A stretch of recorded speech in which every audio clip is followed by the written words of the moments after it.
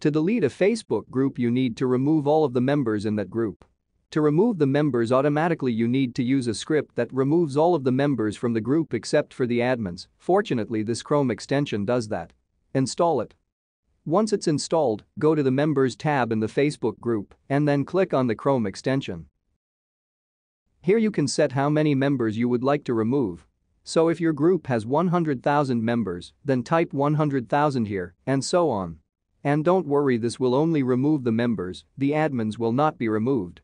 And here you can set the removal speed. I don't recommend increasing the removal speed because if you increase the speed Facebook might think that you are a robot and might restrict this feature from your Facebook account. Now start the removal process.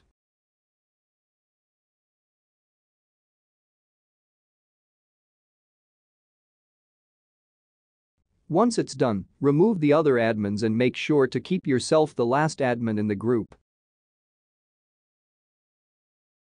And now when you remove yourself, Facebook will tell you that you're the last member and leaving now will also delete the group. Click on Leave and Delete and the group will be deleted. Thanks for watching.